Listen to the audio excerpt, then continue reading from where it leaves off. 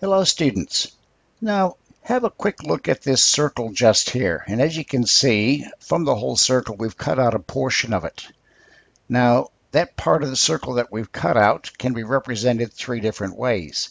We can say that we've taken away a quarter of the circle or cut out a quarter of the circle. We could say that we've taken out 25% of the circle, or we can say that that is equal to 0.25 of the circle. So in other words, numbers, fractions such as 1/4 can also be represented as percentages and as decimals. And in this video and in a couple of following videos, we're going to learn how to convert between these three different forms.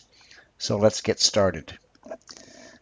Okay, now where I always like to start with fractions, decimals, and percents is by looking at what I call the benchmark fractions, which is 1/2, 1/3, 1/4, 1/5, 1/8, 1/10, and 1/100th.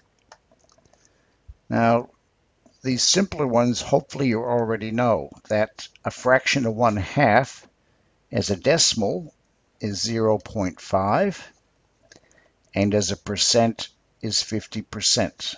So the whole amount is 100%, so half of that's 50%.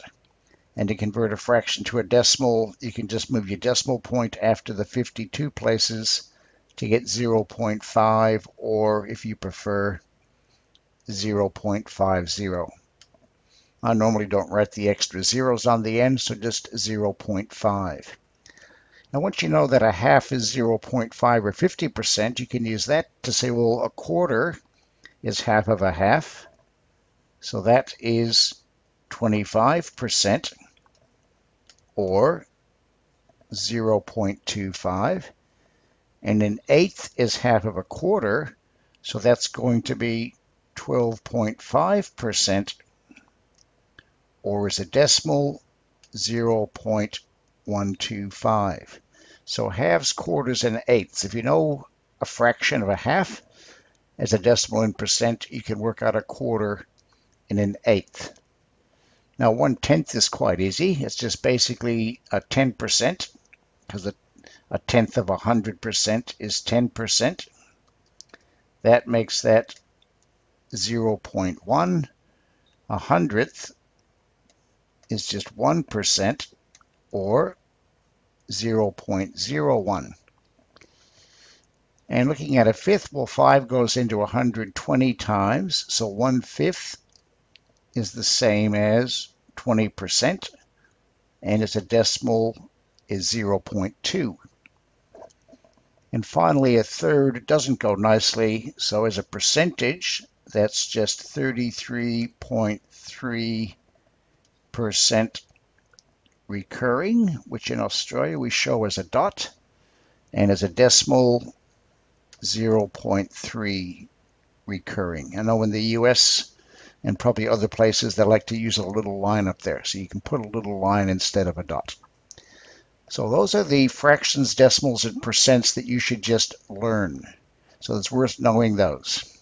Now once you know, for example, that 20% and 1/5 are the same number, let's say that you're given 60% and you want to convert that to a fraction and a decimal. Well, you say 60% is 3 times 20%. So as a decimal, 0.2 times 3 is 0.6, or you just move your decimal point back 2 places. And as a fraction, if 20% is 1/5, 60% is going to be 3/5. Okay, 12.5%, that's one of the ones that you should know, that 12.5% as a decimal is 0.125.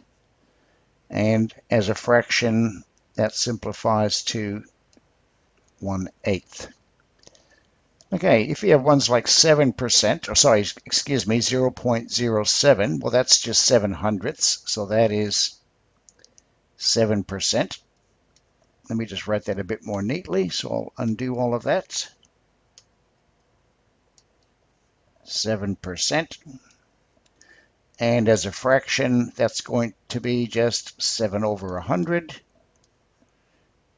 And let me do one more. Let's have a look at 90%. Well, that's just 9 times 10%. So that's going to be 0.9, which you can get by moving the decimal point 2 places. And as a fraction, oops, again, I'll write that a bit more neatly, as a fraction, 9 on 10.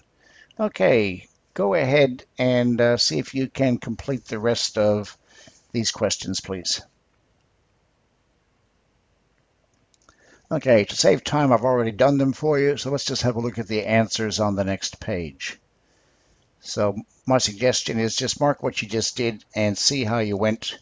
But the secret is, for these sort of fractions, the simpler ones, the more common ones, I should say, learn your benchmark fractions, decimals, and percents, and then you can work out questions like this using those.